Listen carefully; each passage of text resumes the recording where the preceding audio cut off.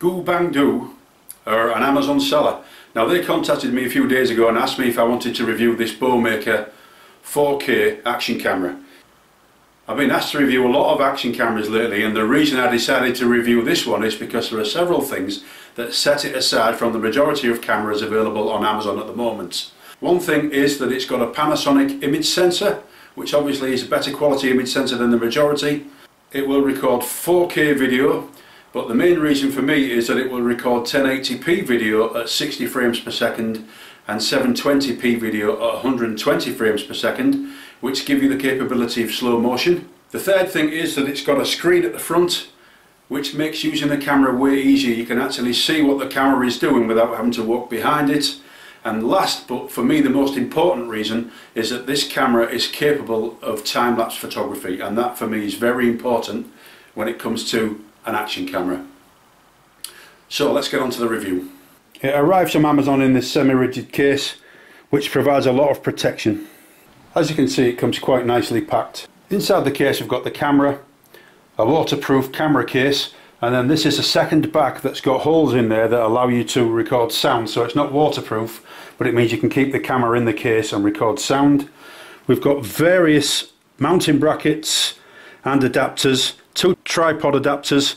This little mount there allows you to just clip the camera into the mount and fit it on a tripod. We've got a handlebar mount, a cleaning cloth, a remote control with a strap so you can put it around your wrist, spare battery, a set of instructions, 2 other mounts so they're self-adhesive. We've got some tie wraps and a steel cable to allow you to secure the camera. 4 separate straps, and these can be used on these mounts as well. A USB charger and a USB to micro USB charging cable. So it's quite a comprehensive list of equipment that comes with the camera. So first impressions are that it's a well-made camera. As you can see, it's got a brushed aluminium front there. On-off button, that's your front LED screen, which allows you to see what the camera's doing. We've got a Wi-Fi button on the side because it's got Wi-Fi capabilities. On the back we've got the 2-inch screen, and that's a very good quality screen, very clear. Then we've got a micro SD card slot, a micro USB socket, a micro HDMI socket. That's a microphone in there. If we go underneath, we've got the battery compartment, and remember it comes with 2 batteries. It feels like a quality item. It's got a nice feel to it. Very small, very compact. It feels very solid. It doesn't come with an SD card, and the manufacturer recommend that you use a proprietary SD card, which is class 10. I'm going to put a SanDisk 32GB card in. Just one thing that I think was worthy of mention is that the set of instructions that come with this camera are the best that I've seen from a Chinese manufacturer. So the camera is fairly simple to use. To turn it on, you press the mode button, or the on, off and mode button. The camera comes on and the screen comes on at the back. Now this is why this front screen is so useful. So at the moment we're set at 720p at 120 frames per second video. You can click the mode button, it will go to the camera. Click the mode button again. Then this is burst photography, which is something I don't think I'll use. Click it again, we've got time lapse. That's video playback, photo playback, and settings. And then if we click the button at the top there, we go into the settings menu on the back. Once you've actually got video resolution there, if you press the record button at the top, it will tell you that we've got 720p at 120 frames per second selected. We've got 1080p at 60, 1080p at 30, 4K at 30, 27K at 30, and then 720 at 120 frames per second. So they're all the recording facilities that you've got for video. I'm going to set it for 1080p at 60, click the button at the top, and then the same for the photo resolution. I won't go through that. 14 megabits is the biggest. Looping video I'm not interested in, metering I'm not interested in, timestamp, I'll look at that later on, set the timestamp. The exposure allows you to change the way the camera records in different light conditions. Best photo I don't think I'll ever use. time lapse. Yes, I'll be using the time lapse. And you've got 2 seconds, 3 seconds, 5 seconds, 10 seconds, 20 seconds, 30 seconds and 60 seconds. So lots of options there for time lapse photography. I'm going to set it for 5 seconds, I think. And then we've got continuous lapse, don't know what that is, not particularly interested in. Power frequency 50 Hz, 60 Hz or auto it's got.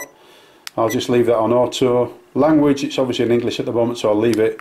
We can set the date and time. Now then, I've set the date and time, and that was a bit of a faff because I never read the instructions, and I should have. Once you actually set the date and time and you've finished with it, you've got to press the Wi-Fi button on the side, which takes you back into the previous menu, because I couldn't get out of the time setting. So that's worth remembering. You can invert the video. You've got a screensaver and a power saver. Format the SD card, reset the camera settings, and obviously it tells you what version it is. You can probably update the firmware, but I would suggest not doing that. You can connect the camera to the TV via the HDMI cable, and then whatever it is you want to play back. I want to play video back, so, and you can play the video back directly off the camera, which I think is a really good feature. So the camera comes with a remote control. It's got 2 settings. It's got photograph and video, and you can see that the grey button there's got like a picture of a video camera, and the red one is a camera. So the way it works is quite simple. If I press the red button, which is a camera, the action camera switches over to camera mode and takes a photograph. And then if I press video, it flicks over to video and starts recording, and if you press it again, it stops recording. Now that is an absolutely smashing little feature. That means that if you're actually on a surfboard, or if you're on a skateboard, or in your car, or whatever you're doing and you're videoing stuff and you're on the move, you don't actually need to get to the camera to start recording and stop recording, or to take a photograph. There is a strap included with the camera that allows you to put that around your wrist, so that it really is a handy piece of kit. There are instructions on the instruction manual telling you how to download this app. It's Ease iCam. This is the Apple version. I downloaded it off the App Store. It's free. It's very easy to connect the camera to this application. It's very quick and very easy. Turn the Wi-Fi on the camera and you'll see that you get the Wi-Fi symbol there. The camera is shown on the iPad as iCam K8. Just select that. Click on devices, connect,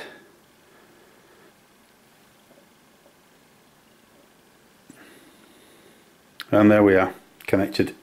Pretty simple and very easy, no problems with that at all. I didn't have to do any messing about with it at all, it just connected straight away. So this is a clip taken with the camera. It's time lapse. The interval period for the photographs is once every 5 seconds, and it was basically just placed outside on a tripod because I knew it was fairly windy and the clouds were moving, just so that you guys can see what it's like on time-lapse. Time-lapse is one of my favourite photography styles.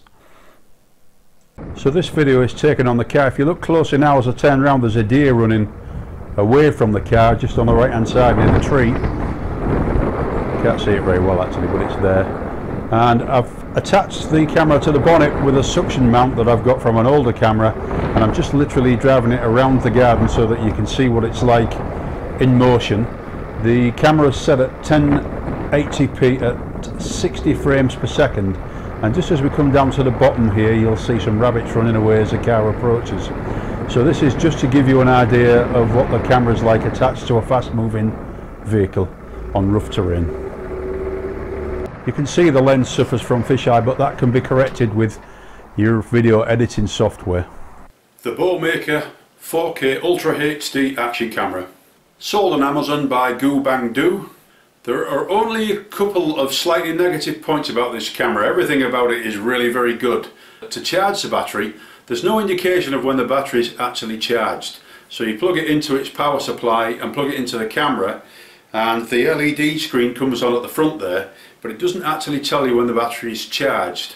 And the other thing is, it takes 5 hours to charge a battery. Now that's negated by the fact that you get a second battery but I do think that 5 hours to charge a battery on an action camera is an extraordinarily long time really.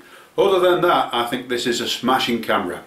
Of all the Chinese cameras that I've reviewed, this is by far the best quality. I think the Panasonic chip actually shines through. It's very easy to use. Time-lapse is a major plus for me. Time-lapse is something that I use all the time. I think the video is good quality. So if you're looking for a camera that's not too expensive, has great video quality, is easy to use and has time-lapse, then you won't go wrong with this one. I hope you found the video useful. Thank you for watching.